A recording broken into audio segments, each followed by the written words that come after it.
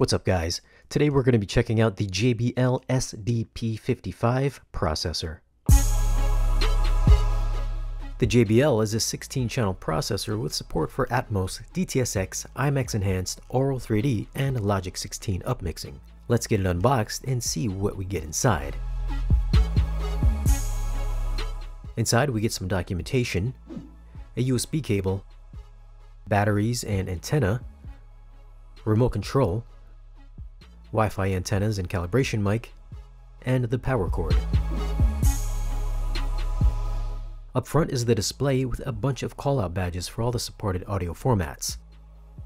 On the right side is the power button, volume control, selection buttons, 3.5mm headphone jack, and an auxiliary input. Around back are the LAN and USB ins next to the Dante connection. Under that are unbalanced RCA pre-outs for all 16 channels and a few analog audio ins. There's 3 HDMI outs with support for eARC, 1 for Zone 2, and 7 HDMI 2.0 ins. On the bottom are 16 balanced XLR outs for all channels, with channels 13 through 16 assignable for either extra subwoofers or additional surrounds. For setup, I'll be hooking up the JBL to a pair of McIntosh amps via XLR cables from AudioQuest. I've got some rhythmic subwoofers and 11 Bowers & Wilkins CT 7.4 speakers in my dedicated theater that'll be hooked up to the JBL. I'll be playing some demos using a Kaleidoscope and an Apple TV. To get things going, you'll have to wire up the JBL to your network. Open the settings menu and go to the network to get your IP address. Next, you're going to open a web browser on your PC or iPad and type in the IP address to the JBL. You'll then be taken to the web UI. I'm not going to go over all the options since I've done it many times before, but if you do want to see it, you can check out the review of the RCam and NAD on the channel. I'm just going to keep this brief and go over the mostly used items. Under AVR control, you can change your volume, turn off the unit, and change your decode mode. Under input configuration, you can change your input, rename your input, adjust your lip sync delay, change your 2-channel and multi-channel mode, adjust bass and treble, turn DIRAC EQ on and off, change Dolby Audio Processing mode, change your IMAX mode, and your Aural 3D modes, adjust your Auralmatic 3D strength, change your input source options, and turn on and off CD Direct mode. Under General Setup, you can find your input source information, turn on and off audio compression, change your balance, change your display on time, and change your languages. Under Speaker Types, you can choose between large and small with 10 Hz increments. Speaker distances in either feet or meters, speaker levels, video inputs, HDMI settings for Zone 1, settings for Zone 2, Bluetooth, and your engineering section. This is where you can reset your device, check for updates, create a backup, change your display type, turn on and off Dante, and turn on and off Control 4. And that's it for the commonly used settings. To get DIRAC set up, you will have to download the DIRAC software and plug in a compatible mic in a PC or a laptop. Select your microphone and then move on to the volume calibration. You're going to want to get all the levels within the blue area. Next, you're going to choose your listening arrangement. Since it's just me, I chose to focus. Now you're going to measure your first out of 13 spots.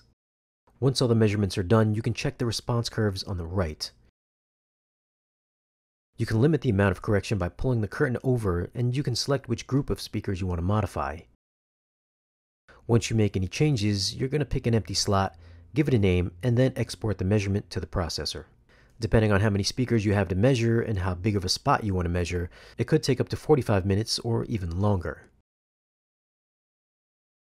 Now that we've spent an hour running DIRAC, let's pop in midway and see how the sound is. There's a ton of overhead ATMOS effects with a crazy amount of LFE.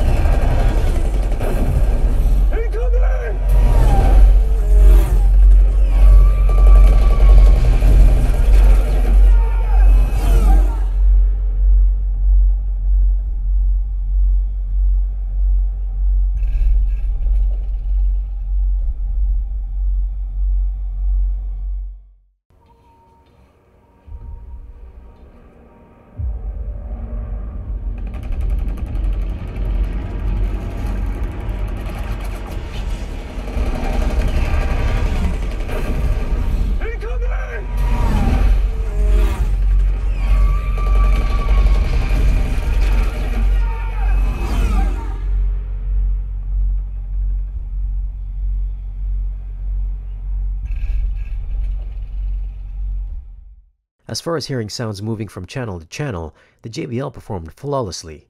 Planes can be heard coming from the front stage and flying overhead, disappearing to the left side of the room. The bass when the planes start getting closer to the screen makes you feel like there's a plane steadily approaching. Your subs should be pressurizing your space so much that you can feel it right in your seat. It's exactly how you'd think it sounds. Turning DIRAC on, the first thing you might notice is that the heavy pressurization isn't as strong.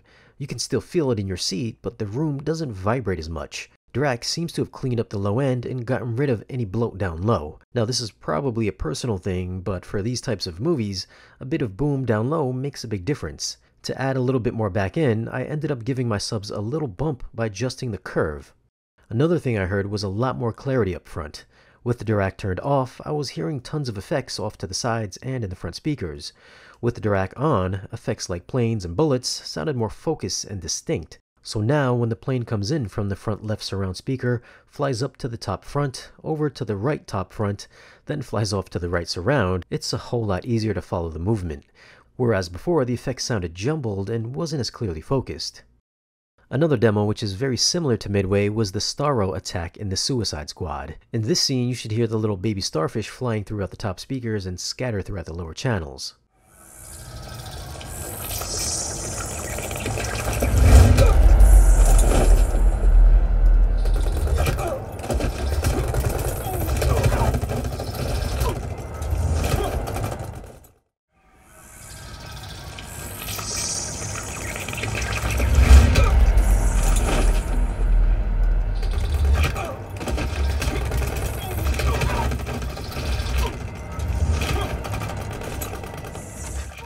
Just as we heard with the planes flying in Midway, the starfish definitely had presence with room correction off, and the scene had a large-scale soundstage, but the little stars were muddled when they were passing through each channel.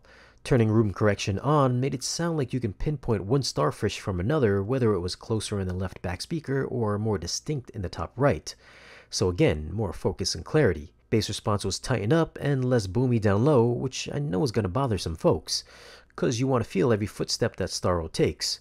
DIRAC takes a lot of that extension away, so you might have to alter the default curve to get that rumble back, if you want. There's still excellent control for that mid-bass slam, and you'll get nice clean tactile feedback from all the machine guns and buildings collapsing. One more demo I wanted to try out was A Quiet Place Part 2, since it's got a very atmospheric ATMOS mix.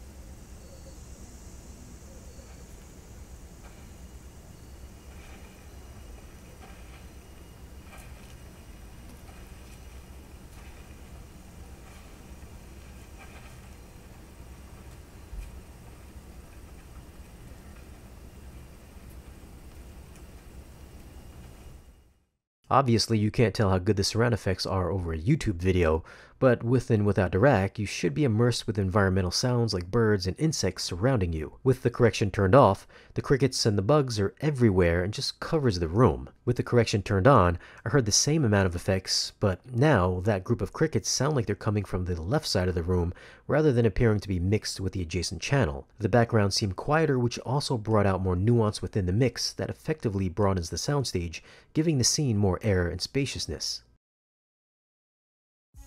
At the time of this video, the SDP-55 is $6,000. I found the surround processing to be top-notch. For $6,000, you really shouldn't be expecting anything less. I'm a fan of DIRAC's room correction, and it does bring a ton of focus to these audio mixes. However, I do think some folks may be bothered by how it takes the low-end rumble out of these big action flicks, so playing around with the curve might be necessary, or you could try raising the subs a few dB. I found soundstage, detail, clarity, and how it effectively could make my speakers vanish to be on par with my own Emotiva XMC2, and yes, that one is half the price. Now, seeing as the JBL is basically an RCam in different clothes, I did find some similar issues that I ran across on both. First being trying to get DIRAC to take a measurement. I normally leave the room while taking measurements so I don't get in the way, so while trying to measure my first spot, I kept getting this error message saying I've got too much background noise. Now, my place is dead quiet, so I didn't know what was going on. I go in the theater to check out the mic, and all I hear is this sound.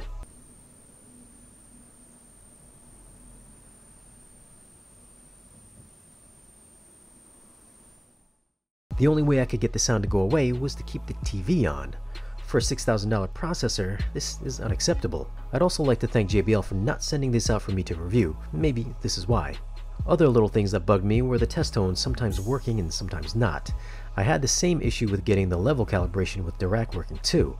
I would just get no test tone. I also noticed if I switched off to an unused input, I would sometimes get this strange sound coming out of my speakers.